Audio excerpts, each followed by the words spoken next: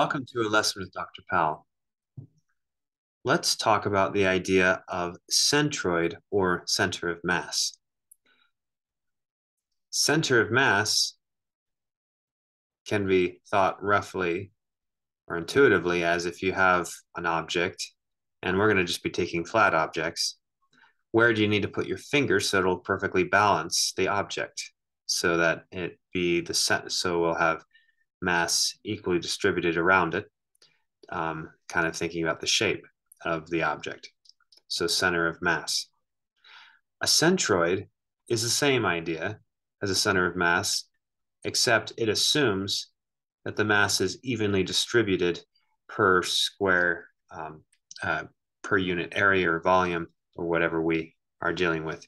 So this means mass is evenly distributed throughout the region. So the only real thing that that is of importance is the geometric shape, because more shape means more mass, and less shape means less mass. And so basically just geometrically, we're kind of looking at for a geometric center, and that's what centroid is. So centroid is kind of a geometric idea because we're kind of ignoring mass because we're assuming that it's evenly distributed per geometric unit of area, so that really the only thing that contributes is the actual geometry of the shape itself.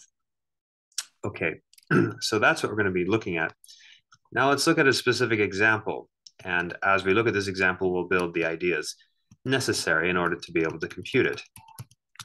So here, let's take a shape right here. Assume this is the y-axis. And this is the x-axis. And we have part of a curve here. And we want to figure out what x bar, y bar is. Now, x bar, y bar, those are just the notation for the coordinates of this centroid that we're looking for. So we're going to be focusing on the centroid just for now, assuming that mass is evenly distributed per area, unit area. So let's think about what this means. First of all, x and y themselves are actually functions of, I'll call it m for a mass variable. Now, what is m? So we could think of it this way. M is a measurement of mass from this starting point.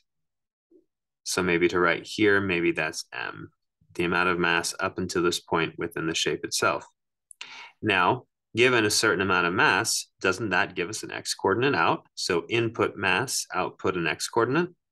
Hey, that makes x a function of m. Right here.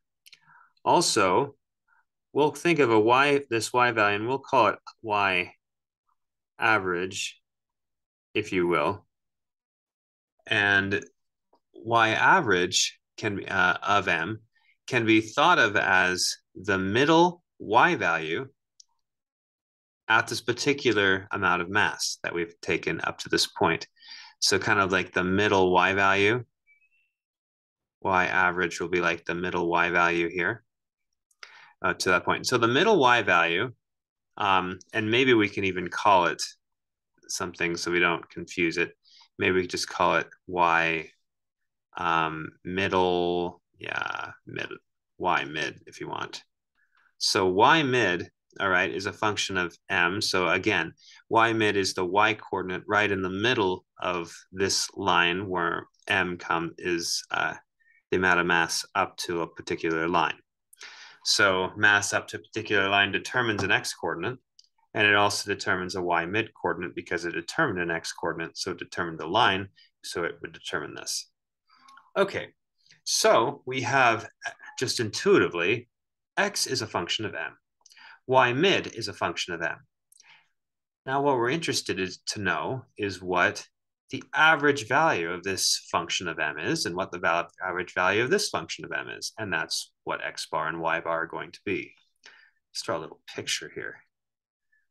Let's come up with an m-axis. So the more mass we go, it'll affect where this line is going to be. So for instance, as the so as m increases, what happens? This line is pushed this way, right? So more m, we push the line that way. So if you want to think about it, you could turn this on its side, if you will, and think about m as being the amount of liquid you're putting into this. Well, but this is two-dimensional, but you can kind of think of it that way. M is the amount of liquid, so it lays flat right here, and the amount of liquid, or the volume of liquid, is increasing and goes here. So we have more m, more m, more m, and as we get more volume, then the height, or which is now the x value because we're turned, the x value is going to be specific, is going to depend upon how much volume you would have. And so we do have that x really is a function of m.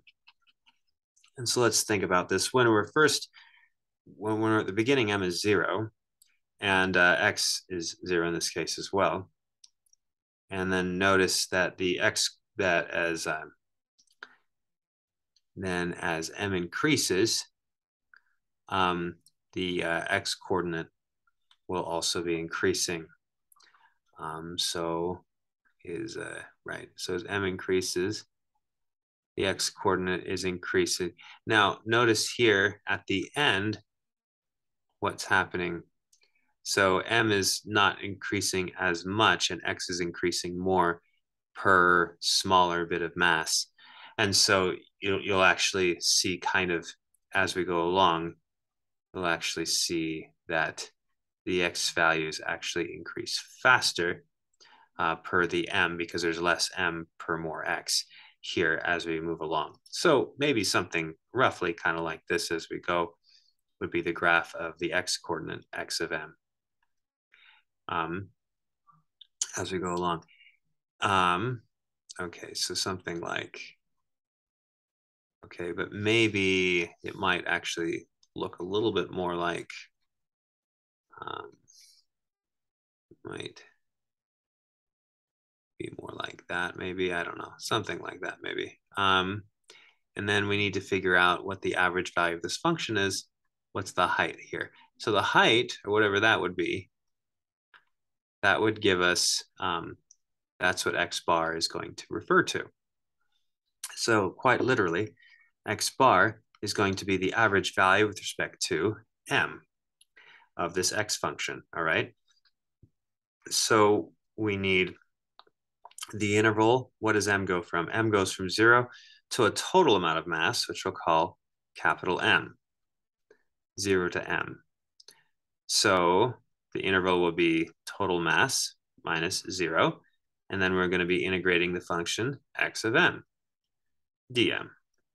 So this is the calculation. It's just simply the average value of the x function with respect to m on this mass interval from the total. So m is going from 0 to the total amount of mass that we actually see in the shape.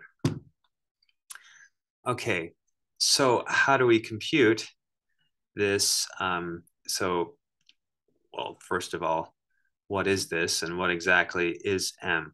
Well, for our sake, mass is going to, at least when we're thinking about centroids, mass is actually the same thing. In this case, for centroids, the same thing as area. They're the same. So when we're talking about m here, we can actually think about area. So what does the area go from? Well, it goes from an area of 0 to a total area, well, the whole area under this shape. Okay, so we got to get the whole area under the shape. So really, we can rewrite this as total area of the shape. Okay, so we got to compute that. Now here, this is an integral with respect to m. It'd be nice to actually rewrite this as an integral with respect to something else like x. So we got to do a change of variable. Now in the change of variable, actually with this actually intersects when x is 2. You can check that. When x is 2, this is going to be 1 minus 1, which would be 0. So y value is 0. So 0 to 2 in the x. So we want to change this integral so it has a d, so a change of variable. So we have a dx here. And so we're going from an x coordinate of 0 to an x coordinate of 2. Now, what is this? What goes here?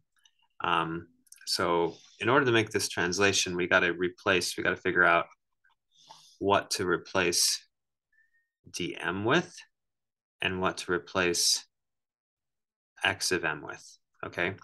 Well, if we're changing variables, so this is going to be in terms of dx, x is just itself, x. So we're actually done here. This is just simply x. But what we got to be concerned about is this dm. What is dm? Because that's what we're going to put in right here. And we need to write dm in terms of dx. This is easily done if we look at this picture here and think about what's happening. What does dm refer to? Dm refers to a little change of area. Okay, so we can draw a little rectangle to represent a little additional change of area as we go this way and call that dm. That's your little change of area. Then what is this? Well, this is a little change of area for a little change of x. That's your dx. So dm is actually the whole area of this rectangle. Dx is just this little width of the rectangle. Now, what's the height of this rectangle? The height of this rectangle is exactly the height here in this shape at position x. So what is the height of the shape at position x? Well, we have a function right here, right? That's our function. So our function would be, that's our y value from 0 up to that point, because this is a y value of 0 up to that y value. So this would be, this is the height right there of that rectangle, 1 minus x over 2 quantity squared. But then, so we get the height. So what is, but to get dm, we need the height times dx, right? We need height times width. So we need to multiply that dx in there. So we multiply dx in, and what we get is we get dm. So this whole part right here is dm. So really the main thing that we had to do here was we just let x alone. X is just itself. In fact, it's easier to think about it this way anyhow. I mean, x had been written as a function of m, but we didn't even know what it was, but it didn't matter because in the substitution back, it's just itself x. So the only thing we need to concern ourselves is what this dm is. And this dm just happens to be the height times dx, just the change of area. So m is just the area, right? So this is like the dA or the dm. And what is that? That's just the rectangle area right there. So height times width. And this is your rectangle. Then this is your integral. This is the integral that you would compute right here. And we even have the bounds. We changed the bounds, so it would be in terms of x, 0 to 2, and we're just integrating this. This integral right here can be done with the use of substitution. Now, we also remember we have to say 1 over total area. Remember the total area, what it was? It was the length of this mass or area interval that we were working with with this variable going from 0 up to the total amount of area. So we need to be able to compute what the total area is. So after we do this, we also need to be able to compute the area and then divide by it. The next video will work through the details of this computation. Thanks for watching.